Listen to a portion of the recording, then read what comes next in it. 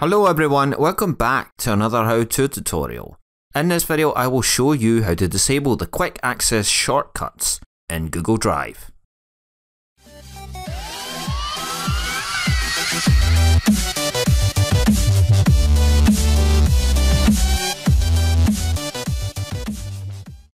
Google Drive makes it easy to quickly access recently opened or recently edited files by displaying them at the top of the Google Drive page.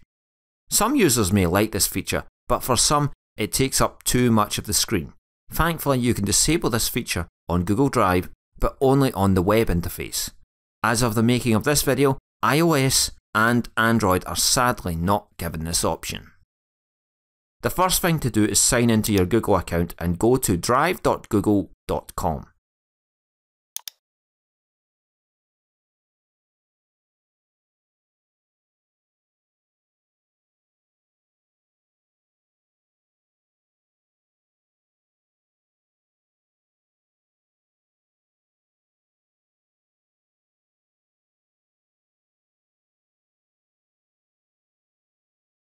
Click on the Settings gear icon on the top right corner of the window.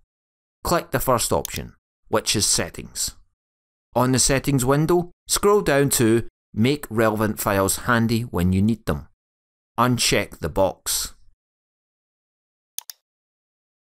Click the Done at the top of the pop-up window and then refresh the page.